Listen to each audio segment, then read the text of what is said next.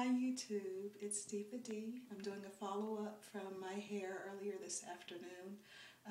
As you can see, it's different from how it was before. I did pull it back before I left for rehearsal. It was down here in front of my face and kind of big on the sides, and the shape of it is kind of weird to me because it looked like someone had just sawed off the top. If you go back and look at that video, you can see there's like a definite line right there at the top of my head, and I just kept messing with it, and of course the more I did, the more frizzy it became.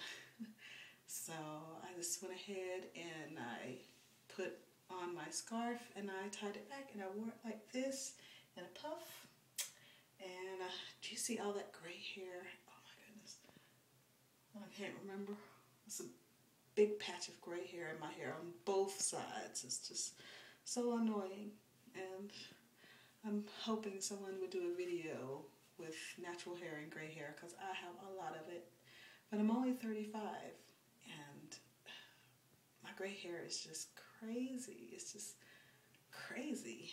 But this is what I got going on this afternoon, well tonight rather, at the end of the day. And what I'll probably do tonight is nothing. I really don't feel like doing anything to my hair. Just lately I haven't been feeling like doing much to my hair. And when I get that feeling, I think it's time to get some braids in or something that I can just leave it, maybe a wig, a half wig or something like that, and just leave it alone and not mess with it. But this is what I have at the end of the day today, and I don't really have anything else to share. Just want to give you a follow-up tonight, and hope everybody is doing well, and I will see you guys later.